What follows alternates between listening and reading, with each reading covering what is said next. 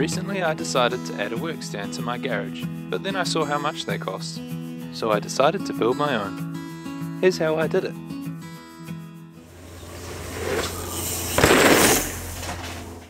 I've started by drawing out a plan for myself and making up a cutting list.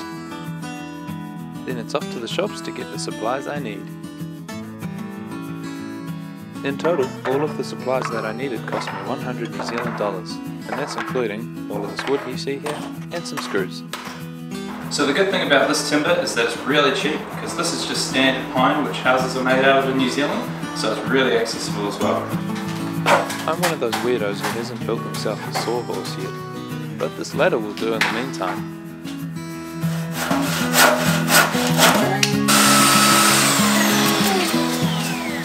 I wanted my stand to come out at a bit of an angle, hence why I'm cutting it that way. On go the forward stabilizers, and I'm finishing off with a couple of lag screws.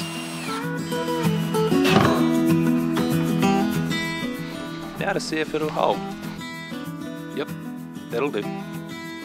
I've laid it flat so that I can put on the arms where the bike will actually sit. I'll just put in one screw for now until I know that it's level. Speaking of, and of course, I'm securing it with some lag screws. Now I'm adding in some sideways stability in the form of two legs coming out from the sides. I'm adding in this piece on the top with a tube on the end to keep the bike in place once it's up there.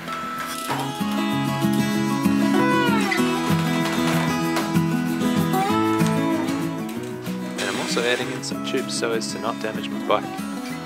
So, how does it all work? It just so happens that I've got some work to do on my bike, so watch me try and beat G. Milner.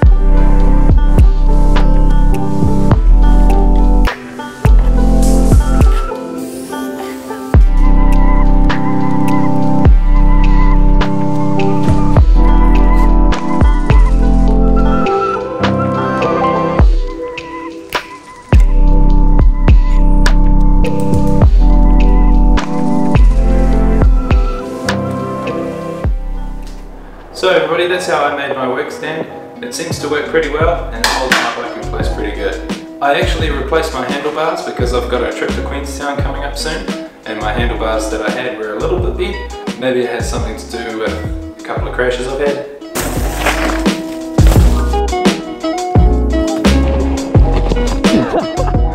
So stay tuned for my trip to Queenstown. I'm pretty sure the trails will be pretty quiet at the moment. On another note, thank you to all of you who have subscribed. That's really cool. It's awesome to know that people are actually out there enjoying my videos enough to subscribe. I just enjoy producing the videos. I have heaps of fun doing it and writing at the same time. So if you haven't subscribed already, feel free to do so and stay tuned for some awesome content coming out in the future. Thanks heaps for watching. Happy trails everybody.